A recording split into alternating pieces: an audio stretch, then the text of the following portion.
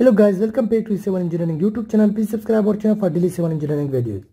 In today's lecture, we are going to analyze this simply supported beam with a triangular load. This is a non-uniform load acting on this beam. The magnitude of the load increases from here, from 0 point, and increases to 3 kN per meter to this end of the beam.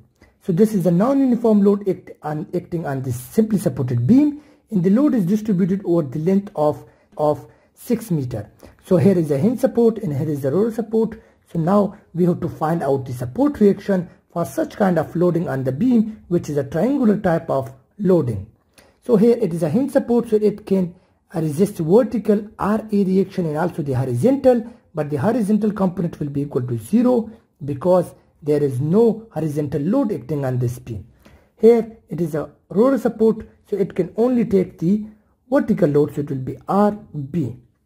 So RA and RB are unknown to us, so we have to find out these two support reaction. So how to do this? The first step is to find out the total load acting on this beam. And how to do this? We have to take the area of this load acting on the beam. So this is a triangular area. We see here there is a triangular load acting on this beam, so it is a triangular load, so we have to find out the area of this load. So area, how to find out this area? And this area will be the pointed load acting on this beam. So to find out the area, it is equal to the half base into height. Now half base is this distance, which is 6 meters, multiplying it with the height. It means this height, which is 3 kN per meter. So 6 is the meter and this is kilonewton per meter. So meter will be cancelled. So we got here, if you multiply this value and divide by 2, so we got here 9 kilonewton. So it means that we got 9 kilonewton load. So the 9 kilonewton load is acting on this beam here at midpoint of this triangular. 9 kilonewton. This is a pointed load of 9 kilonewton. Now the point is here where this load is acting here from this end and also from this end. This distance are unknown to us. So how to find out this? We know the 6 meters is the total distance. So this distance, will be equal to the 2/3 of the total distance, 2/3 of 6 meters.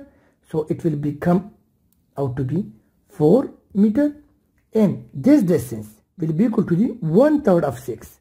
This is the way how to find out the centroid of the triangle. So this is now 4 meters and it is now 2 meters.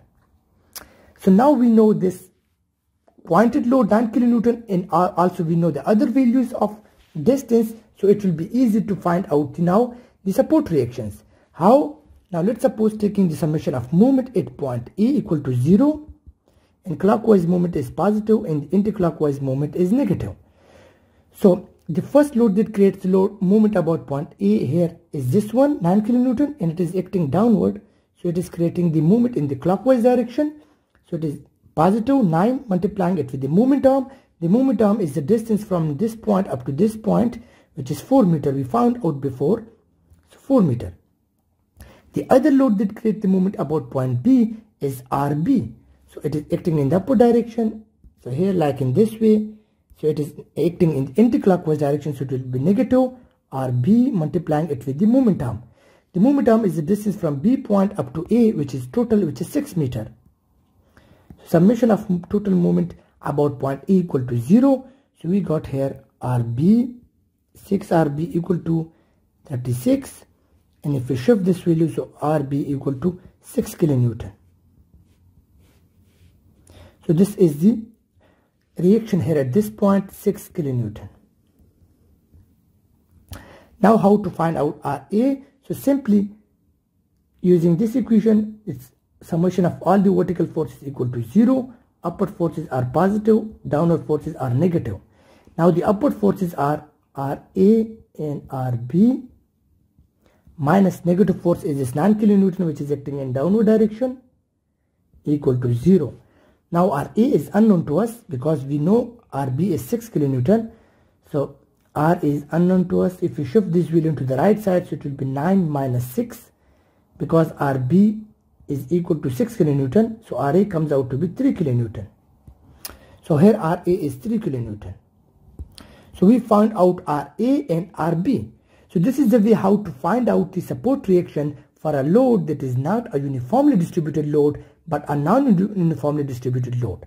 Similarly, if there is a trapezoid load acting on the beam, for example this load, this kind of load, so you can also find out the area of this trapezoid and then find out the support reactions. In any case, you should know the principle that how to find out the area and then to find out the support reaction by simple equilibrium equations. Hope you guys understood, and don't forget to subscribe our channel for daily civil engineering videos. Thank you for watching our video.